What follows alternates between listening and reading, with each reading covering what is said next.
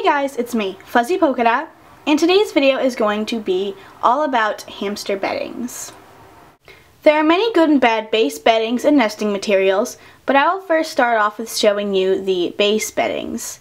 Some safe beddings you can use for the base of your hamster's cage include Aspen, Carefresh, off-brands of Carefresh such as Boxo, KT Clean & Cozy, Fitch, Megazorb, or other paper-based beddings. You can also use shredded paper to make your own bedding.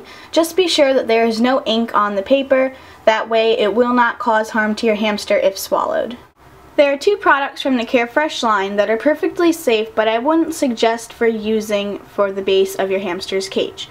That would be the Carefresh Crinkles and the Carefresh Litter Plus. The Carefresh Litter Plus should be used really just for litter boxes because it isn't really good for burrowing. And the Carefresh Crinkles is more of a nesting material rather than a base bedding. The Carefresh I prefer to use is the Carefresh Ultra, which you see here, and the Carefresh Colors. You can also use Carefresh Natural, but just keep in mind that the dust level is slightly higher. Now I will be discussing the unsafe hamster beddings. Pine, cedar, kiln-dried pine, and other softwood beddings are all very unsafe hamster beddings that could eventually cause respiratory issues or other issues in your hamster if used over a long period of time due to the acids they contain. Another unsafe bedding is any sort of scented beddings.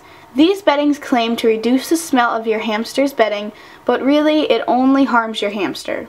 Hamsters' sense of smell is one of their strongest senses, and with this very strong smelling bedding, this can irritate their nose and cause stress.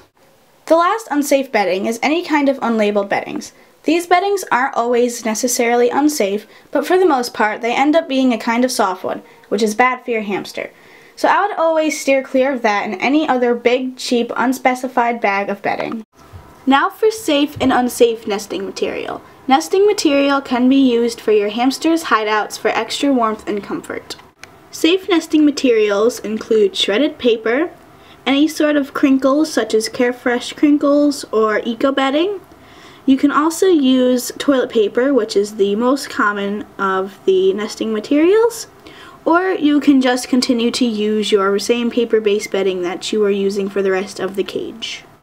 A very unsafe nesting material would be cotton, fluff, or anything along the lines of that. This bedding is very unsafe for hamsters. It may look nice to humans, but it really is not safe. And this bedding can, if swallowed, can cause internal blockages, or if they're walking in it and it gets caught around their legs, it can cut off their circulation and they could possibly lose a limb.